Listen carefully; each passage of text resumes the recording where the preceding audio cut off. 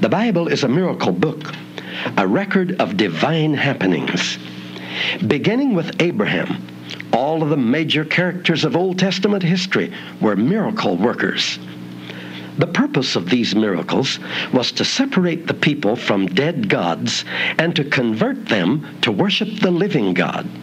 When miracles ended, the people lapsed into the worship of other gods and returned to the true and living God only after another series of astounding miracles. Human beings have not changed. Daisy and I know because for nearly 4 decades in over 70 nations, we've carried the gospel to millions of people face to face. Multitudes of from 20,000 to over 200,000 people have thronged our meetings and have turned to the Lord because of the miracles they've witnessed. Message number 2 is titled, Everyone Wants a Miracle. You will understand why human persons long to see the proof of God's power at work in the now. Here is T.L. Osborn. Humanity wants a living God. Men and women crave a miracle. This love of the miraculous is not a mark of ignorance, but rather reveals people's intense desire to reach the unseen God. Men and women want to see God in action. From the beginning, in fact, God's purpose and plan for human persons was that they have supernatural ability. They were created with the aspirations, desires, and demands for supernatural authority. In Genesis 1:28, God said to man and to woman, "Subdue the earth and have dominion over it." Some tell us that education will take the place of miracles, that we no longer need the supernatural power of God. However, education does not eliminate the desire for the miraculous in people. One mighty miracle today, in the name of Jesus, is worth more than a lifetime of academic theory. Every real spiritual awakening that has honored Christ and His Word has been confirmed by dynamic miracles.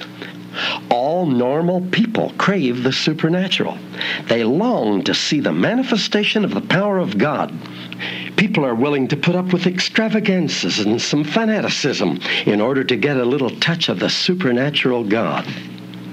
Cultured men and women will listen to an uneducated preacher because he or she has faith in the living God. He or she prays and gets the answer. People tell us that we do not need miracles today, that education will take their place. But they reveal their lack of understanding of the nature and of the heart hunger of men and women. People want miracles today as much as they ever did. When they see God's Word confirmed by miracles, they know that it's true, and they turn to the Lord. The third message of this series is the need for miracles. T.L. continues now. Jesus Christ is as much a miracle worker now as He ever was, and humanity needs His miracle touch now more than ever. Today, there's a great return to the Christ life. He's being allowed to live in us, in His power and in His personal presence. That alone is true Christianity. Our slogan today is, "Welcome to the living, miracle-working Christ." Wherever a man or a woman acts on God's Word in bold faith, the place will be crowded by throngs of people eager to see Christ's miracle-performing power in evidence. Jesus attracted the multitudes by miracles, and wherever they are wrought in His name today, He does the same. He's the same yesterday and today and forever. When we practice Bible preaching, we get Bible results. When we preach as the early church preached, we get the same results, regardless of the area or the country in which we minister. Unnumbered tens of thousands of Buddhists, Shintoists, Hindus, Muslims, fetish worshippers, and followers of other religions have believed on Jesus Christ and turned to Him in our mass crusades in over 70 nations of the world because they saw the proof of His living presence through the miracles which He wrought to confirm the gospel that we preached. Message number 4 is titled, The Foundation for Miracles. Mr. Osborn will now share about how God's Word produces faith. The Bible says in Romans chapter 10, verse 17, faith comes by hearing, and hearing by the Word of God. Spiritual awakening must begin in the preacher, in the missionary, in the leader, in the speaker. The message must be right, or all else is in vain. The preacher, at home or abroad, must be willing to adjust his or her thinking and preaching and actions. Otherwise, spiritual renewal under his or her ministry will never come. Faith comes by hearing the Word of God, not by teaching outdated traditions. Jesus told the Pharisees in Mark 7, verse 13, that they were making the Word of God of none effect through their vain traditions. We cannot teach the ideas of modern theology and get Bible results. We cannot use the methods of outdated church traditions and win the non-Christian world to Christ. If you want to reap the fruit of faith, you must sow the seed of faith, which is the Word of God, according to Luke 8:11. Jesus said in John 8:32, you shall know the truth, and the truth shall make you free. And in Psalms 107, verse 20, the Bible says, God sent His Word, and it healed them. Young's translation says, He sends His Word and heals them. God's promises, according to Proverbs 4, verse 22, are life unto those that find them, and health to all their flesh. God's Word is His voice speaking to you personally. Read His promises in the Bible. Accept them as though the Lord were here having a private conversation with you. Do whatever He tells you to do, and expect Him to do what He says He will do. That is the foundation for real living faith. Believe His promises. Think about them. Hear them in your mind. Speak them with your lips. Act upon them in simple childlike faith, and God will fulfill them in your life by a miracle today, right now. Now Dr. Osborn is ready to share message number 5 of this series, The Ministry of Miracles. Among the thousands at home and abroad who have been miraculously healed in our crusades, only a small percent of them have been individually prayed for.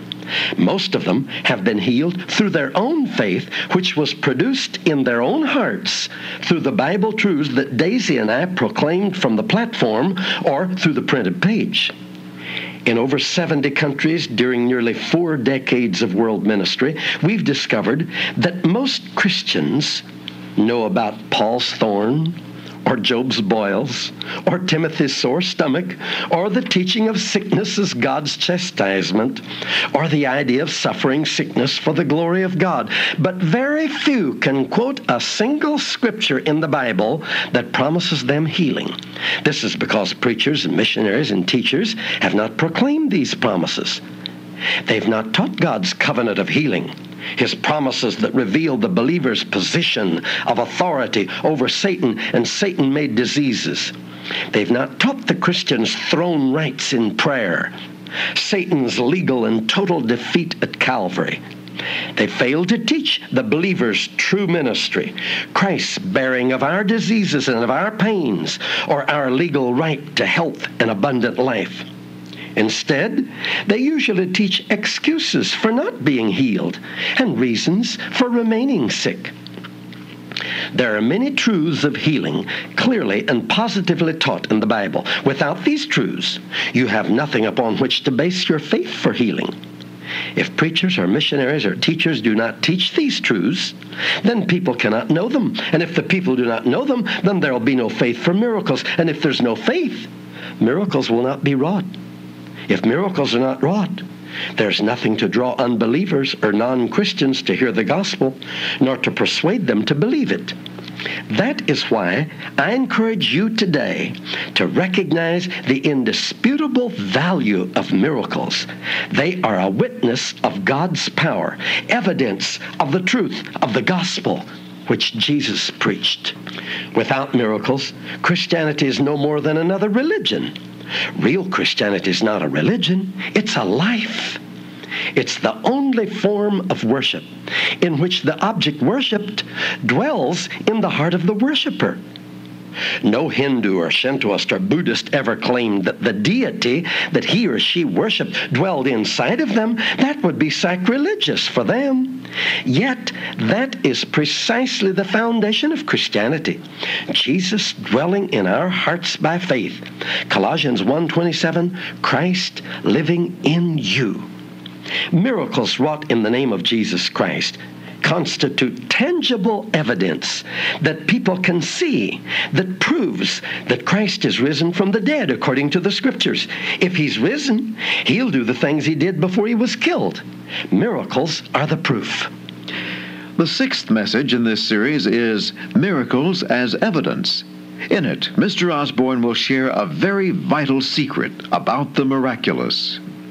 Matthew 24:14 says, "And this gospel of the kingdom shall be preached in all the world for a witness unto all nations, and then shall the end come." These words were spoken by Jesus Christ to his disciples in answer to their questions. Tell us, when shall these things be? And what shall be the sign of your coming and of the end of the world? He told them to beware of deceivers and of those who claim to be Christ.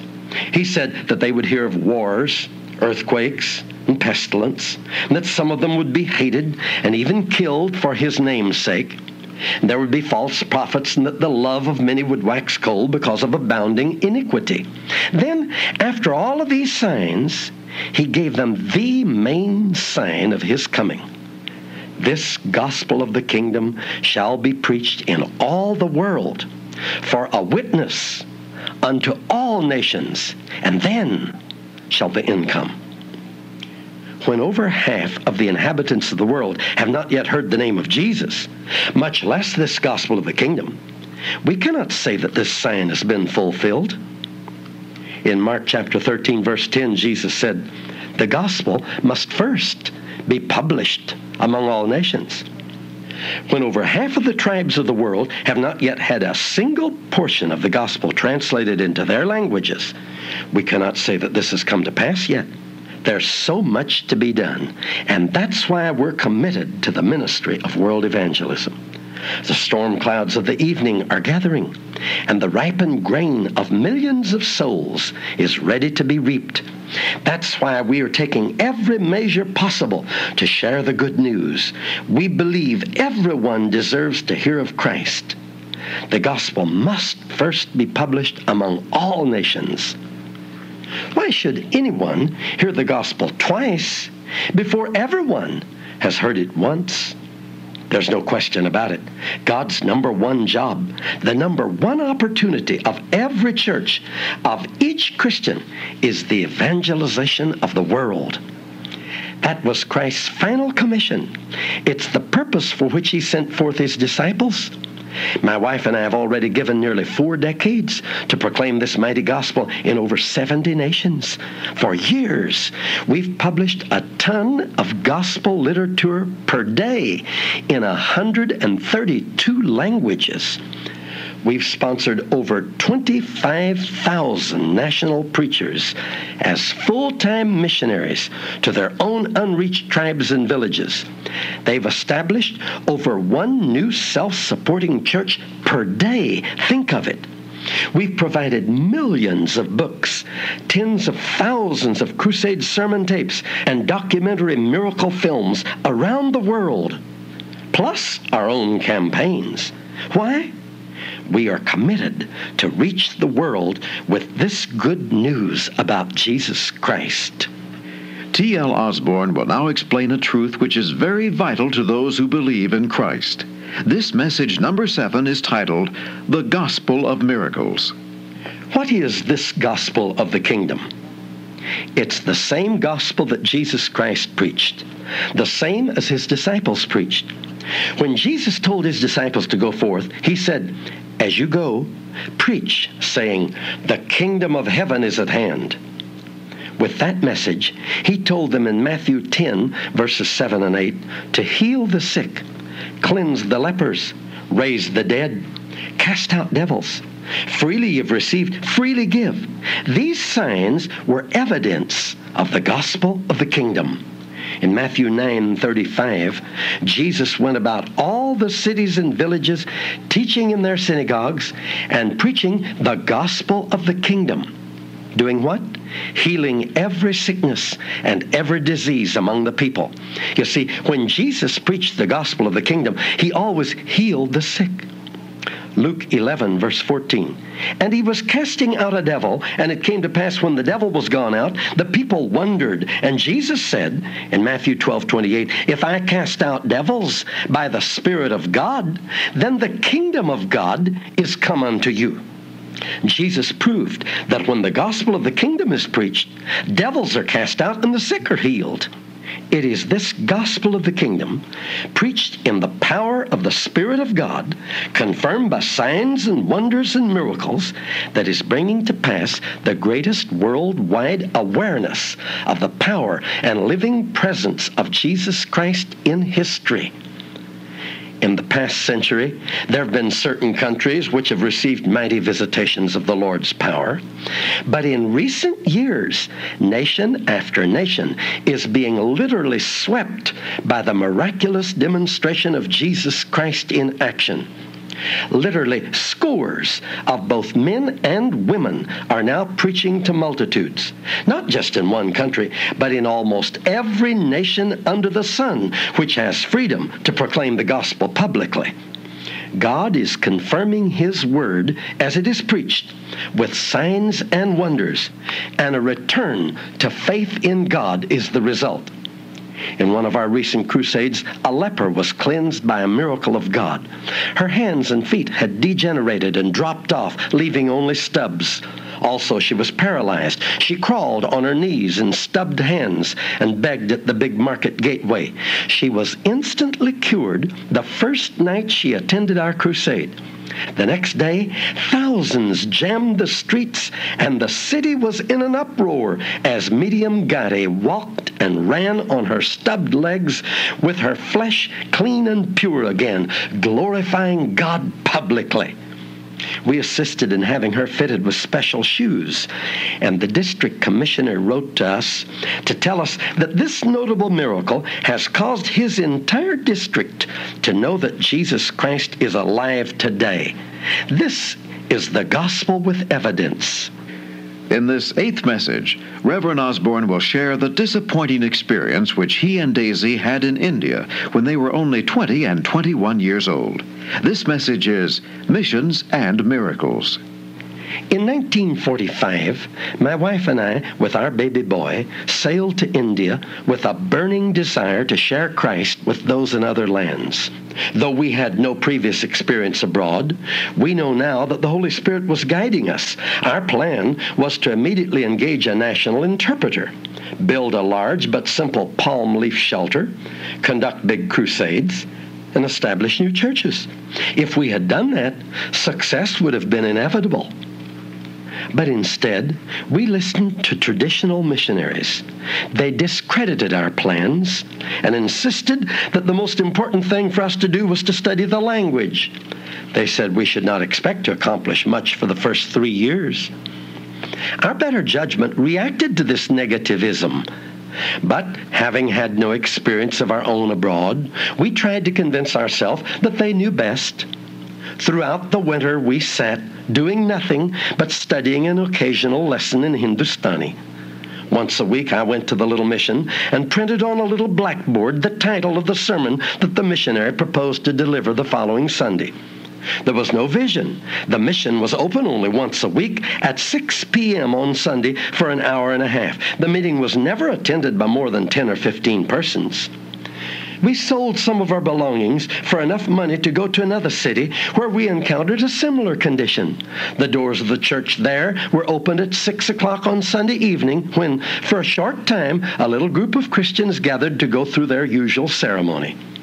We were engaged to conduct what they called a series of meetings, but were advised against making an invitation for non-Christians to publicly accept Christ. As the missionary explained, we just do things differently here than we do in the States. Finally, on the last night of those meetings, I decided that regardless of their methods, I would give the non-Christians an opportunity to accept Christ. At the close of my message, I called for those who wanted to be saved to come forward, to kneel, and to receive the Lord. 11 Indians, Hindus, immediately responded. They fell on their knees, weeping, and received the Lord Jesus. Upon reaching the missionary's home after the service, his wife was saying, "Honey, the meeting tonight has proven that if we preach and act like we do in the States, the same results will follow here." As I recall those experiences in India, I have one major regret. Though I was only 21 years old and had no experience, I regret that I allowed anyone to detour me from the method that God had impressed upon me. The direction He had originally given me would have inevitably brought success. We finally returned to the United States because we realized that under those circumstances, we could never convince the non-Christians that Jesus Christ was alive. We needed miracles to prove His power. So we fasted and prayed for many days. We had seen the masses. We knew that if they were ever to be reached with the gospel in a really effective way, a new breed of messenger must arise. We believed in miracles, but did not know how to bring them about in our ministry.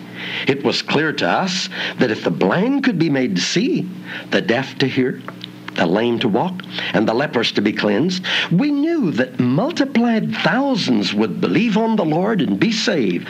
But no one seemed to think that way. No one encouraged us.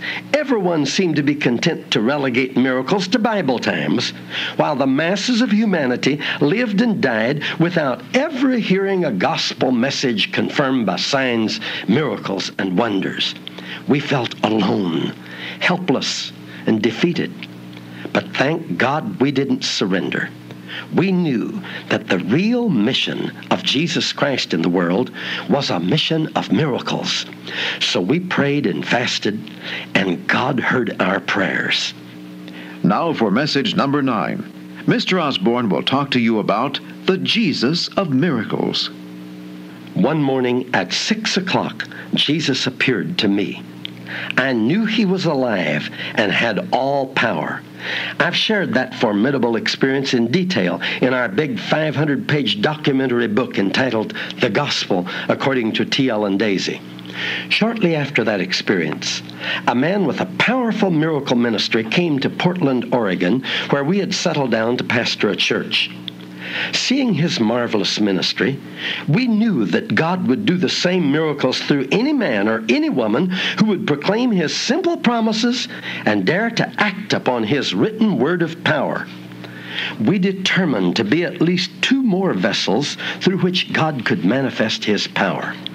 As the Lord began to show forth His mighty works in our ministry here in America, the unevangelized masses of other lands began anew to pass before our minds. With Christ's power and evidence, casting out devils and healing the sick, we knew that the non-Christians could be won to Him by the masses. Since then, we've ministered abroad as God has directed us in over 70 nations. Unsuccessful missionary procedures have not been observed, nor have the negative ideas of people been allowed to hinder us. Instead, we've done what God had inspired us to do in India. We've engaged interpreters, rolled up our sleeves, and gone to work proclaiming Christ as the Savior and healer of all who will call upon and serve Him. Indeed, the results have been staggering and overwhelming. Hundreds of thousands of souls have accepted Christ because they heard and saw the miracles wrought in Jesus' name. Jesus said, "This gospel of the kingdom shall be preached in all the world as a witness. Then shall the end come." Our ministry was revolutionized from the day we learned that Jesus Christ wanted to work with us, just like He had worked with His followers after His resurrection, confirming the word with signs following. In over 70 nations, we have not seen an exception, from cultured Europe to primitive New Guinea, from America to Africa, from Tanzania to Indonesia. We've constructed our platforms on large fields or parks or in stadiums outside where the people of all religions can assemble freely. We've kept our message simple. We've focused on Jesus Christ the same, yesterday, today, and forever. We've told the masses the things that happened to people who came to Jesus Christ in Bible days. We've said, come to Him like they came, believe on Him like they believed, call on Him like they called, cry like they cried, and repent like they repented, pray like they prayed, act like they acted, and you'll receive like they received. Countless tens of thousands have been saved and healed as a result, because the Jesus of miracles has never changed. This is the end of Side 1. Please turn your cassette over and continue listening to Dr. Osborn. Of the kingdom shall be proclaimed to all the world with evidence. This discovery increased the burning conviction in my heart that our ministry today must be a replica of the ministry of Jesus Christ, that anything less is not this gospel with evidence. When John's disciples inquired as to whether or not Jesus was the Christ, in Matthew 11, verses 4 and 5, it says, they were instructed to go and show John again those things which you hear and see. The blind receive their sight, and the lame walk. The lepers are cleansed, and the deaf hear. The dead are raised up, and the poor have the gospel preached to them. They heard the gospel preached. They saw the blind receive their sight. They saw the lame walk. They saw the miracles. Jesus' message was proclaimed with evidence. His gospel was preached with proof. His preaching was given with demonstration. In Acts chapter 8, Philip went down to the unbelieving city of Samaria, and he preached Christ unto them. And the people with one accord gave heed unto those things which Philip spake, hearing and seeing the miracles which he did. For unclean spirits came out of many that were possessed with them, and many taken with palsies, and that were lame were healed. And there was great joy in that city. Notice, he preached Christ, and he did it with evidence. His message was as a witness. Miracles testified to Philip's preaching in Samaria. The witness convinced the city. They all gave heed, hearing the message and seeing the miracles. A very large city was affected. It was not enough to hear the message, nor is it enough today. They had to see the miracles, which bore evidence that Philip was preaching the truth. And today, it's the miracles which witness to the true gospel. Message number 11 is titled, The Urgency of Miracles. Here is T.L. to share with you. Always remember, the evidence is essential. Paul testified in Romans chapter 15, verses 18 and 19, that Christ wrought mighty signs and wonders through him by the power of the Spirit of God, which made the Gentiles, or non-Christians, obedient by word and deed.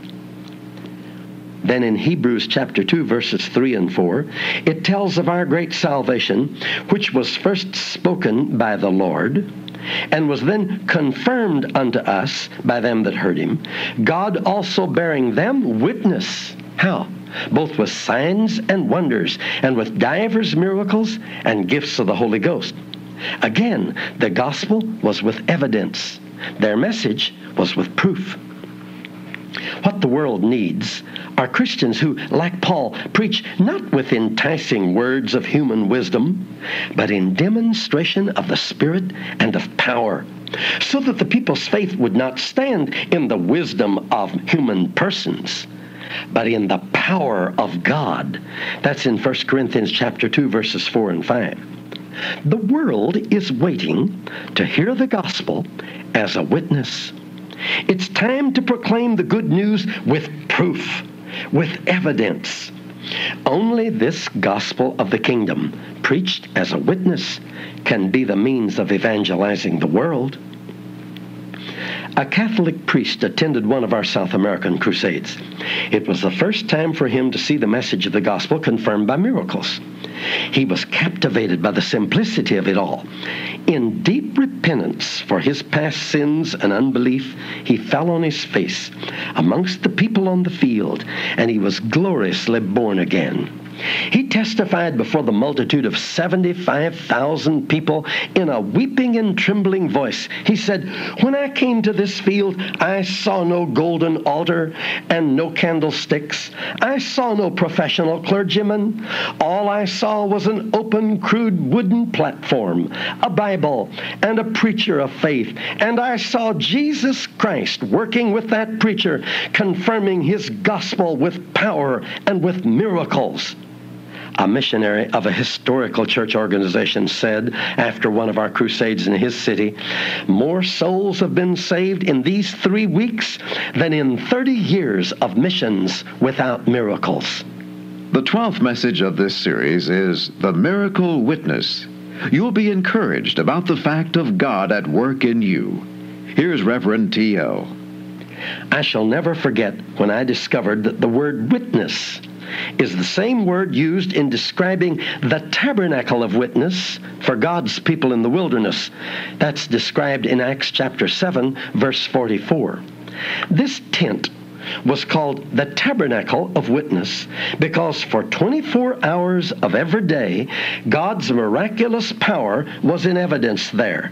In the holiest place, there existed perpetually the miraculous presence of Jehovah God. Other nations could build tents like the people of Israel did. They could collect the same materials and use the same metals.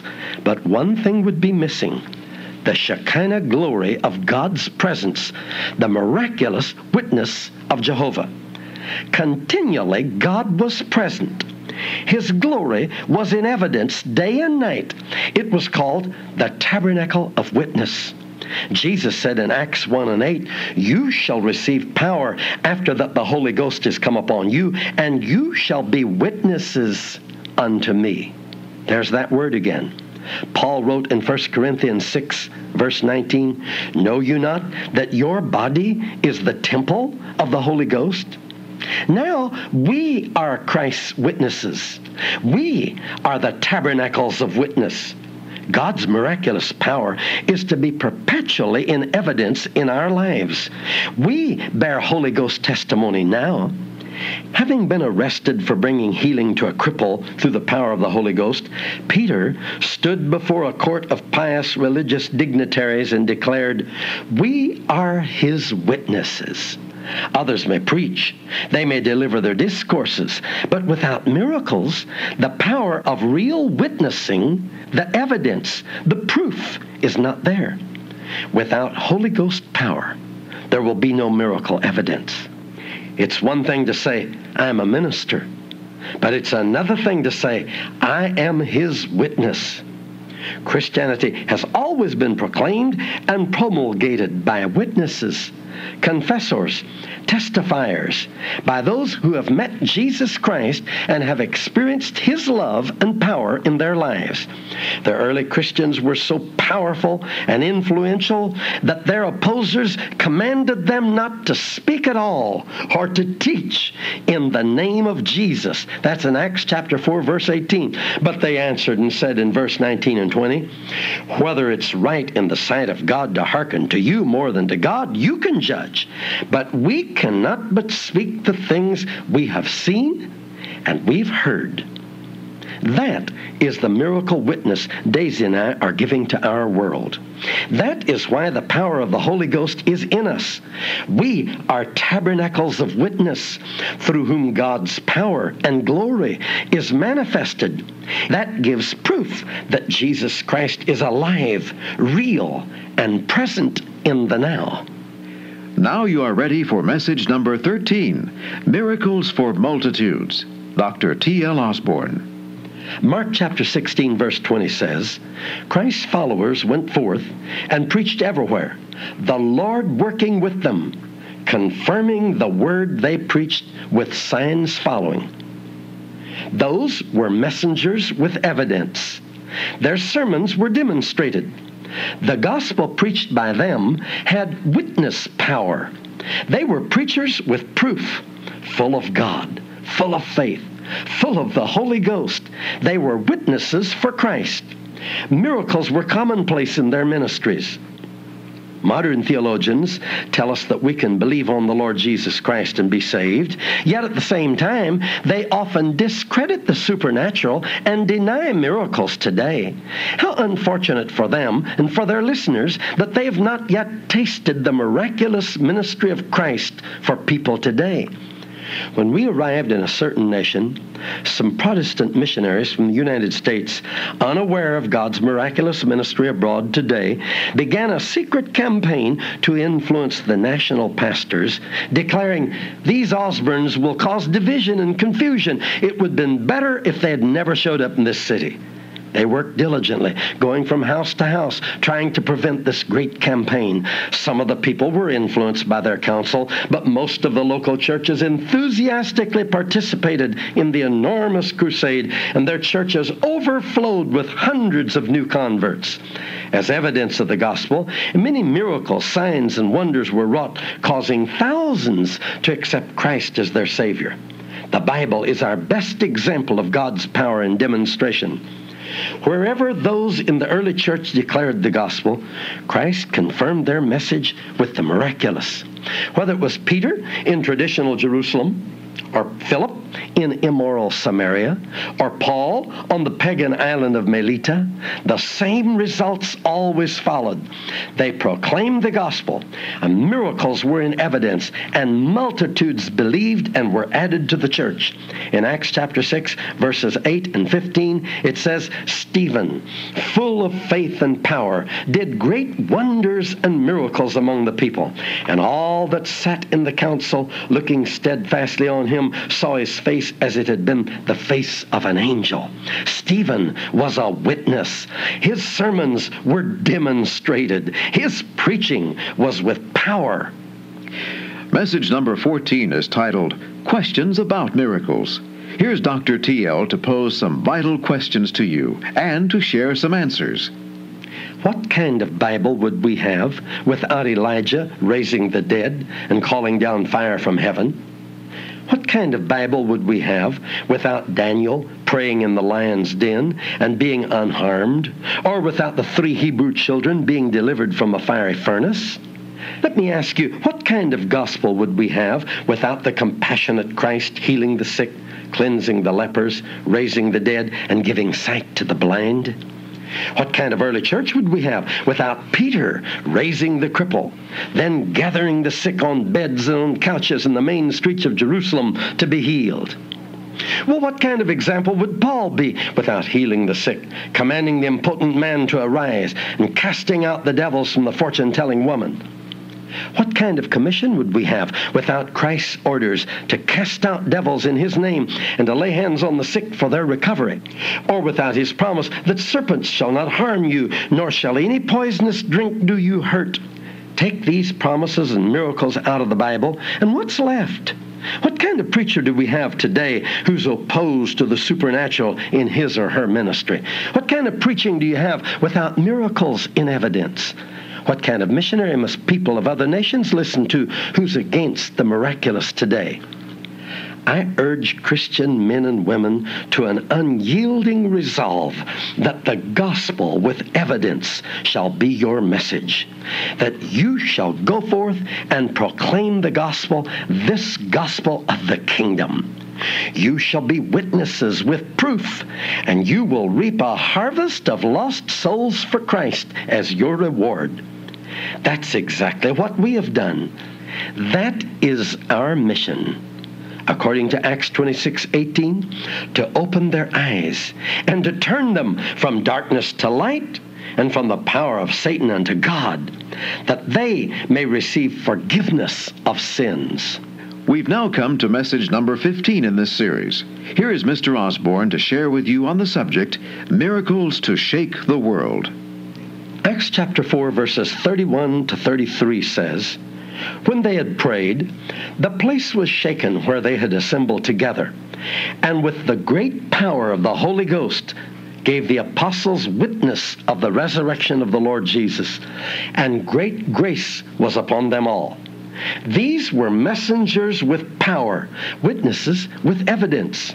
Acts chapter 5, verses 12 and 14 says, "And by the hands of the apostles were many signs and wonders wrought among the people, and believers were the more added to the Lord, multitudes, both of men and women."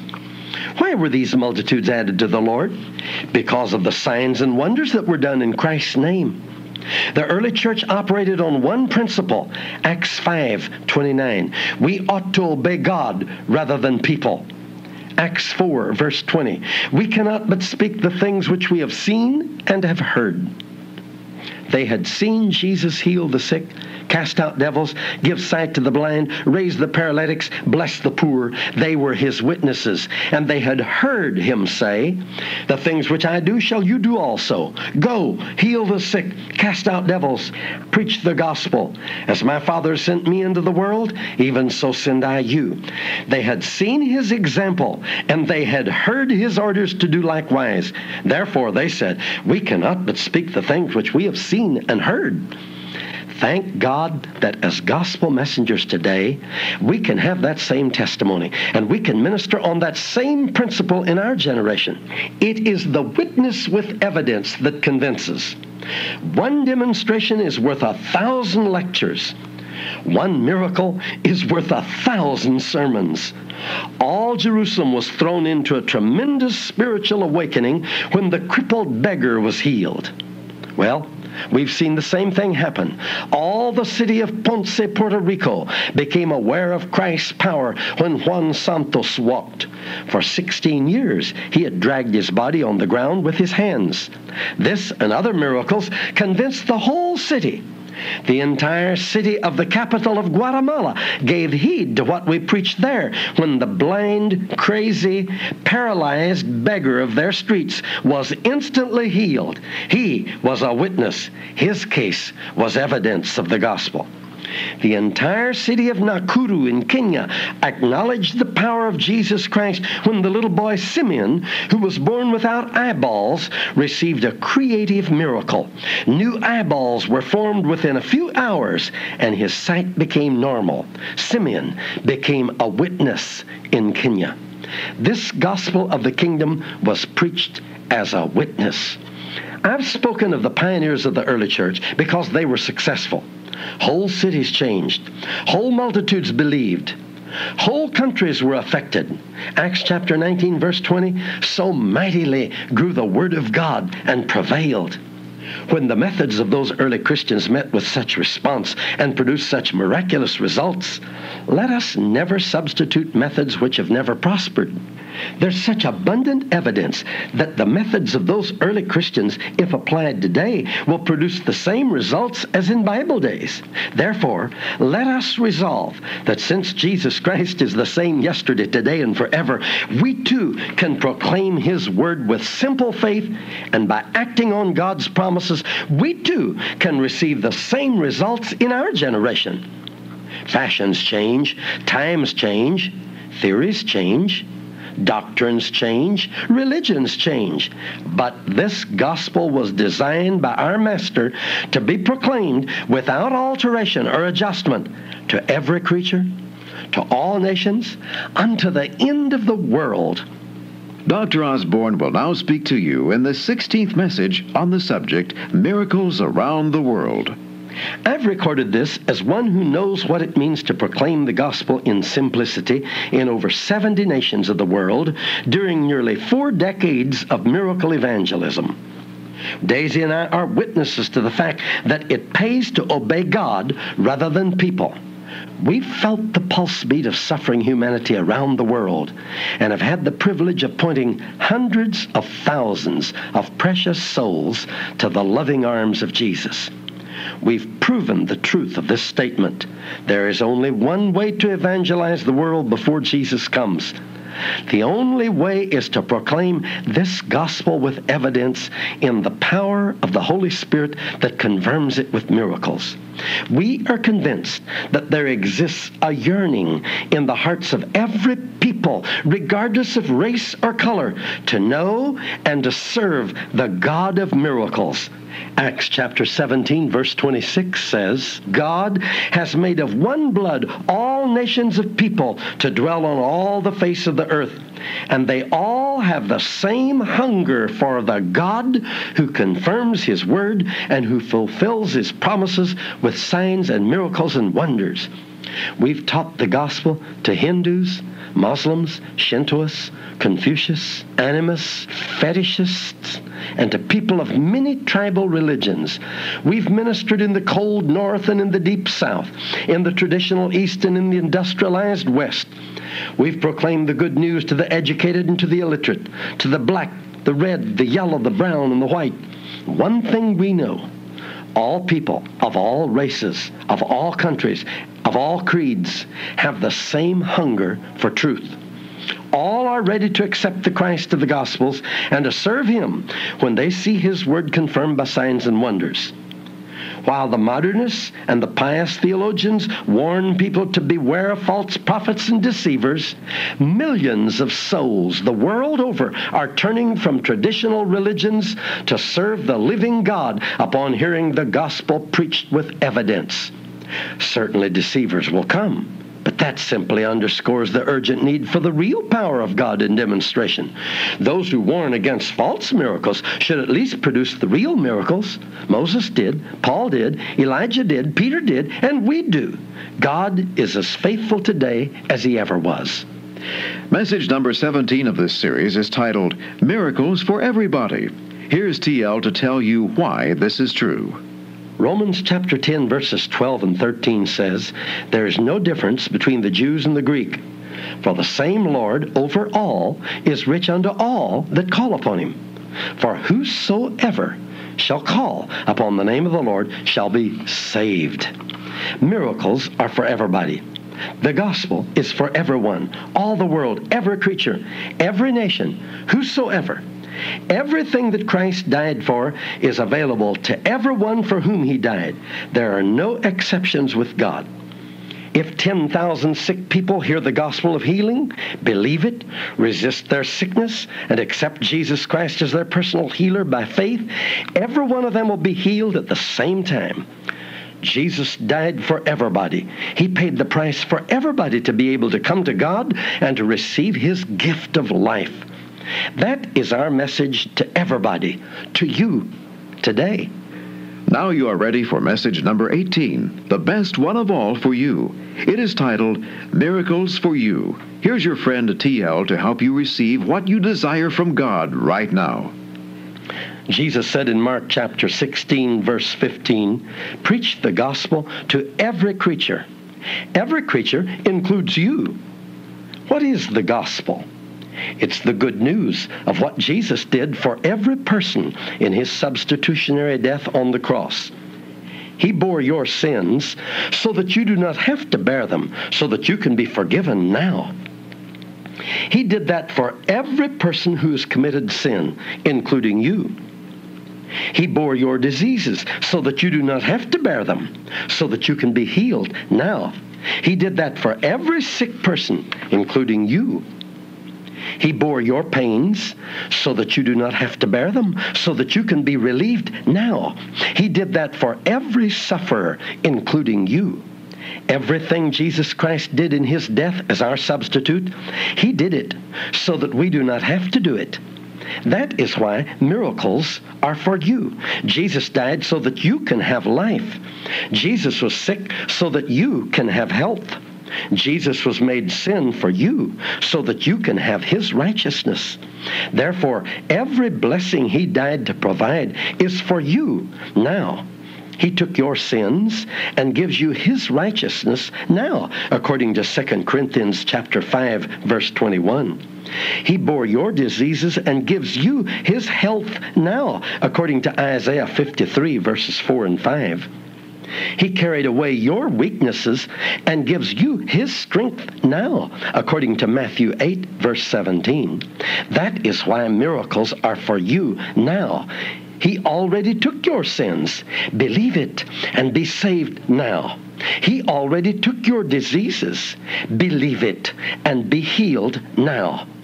Everything Christ accomplished at the cross is part of the gospel, part of the good news. It's for every creature right now, and that includes you. This is the gospel that we proclaim with evidence around the world. This is the gospel Jesus Christ confirms with signs and wonders. This is the gospel that is the power of God unto salvation to everyone that believes, according to Romans 1, verse 16. If you are not included, no one can be included. If salvation is not for you, it can be for no one. If healing is not provided for you, it's not for anyone. But all of God's miracles are for you right now. 2 Corinthians chapter 6, verse 2 says, now is the accepted time. Now is the day of salvation for you. If you've not accepted Christ by faith, or if you need his miracle blessings, now is the time to accept all of the blessings Jesus died to provide. The Bible says in John chapter 1, verse 12, as many as received him, to them gave he the power to become the sons of God. That includes you right now. The Bible says in Mark 6, verse 56, as many as touched him were made perfectly whole. Were made perfectly whole. Were made perfectly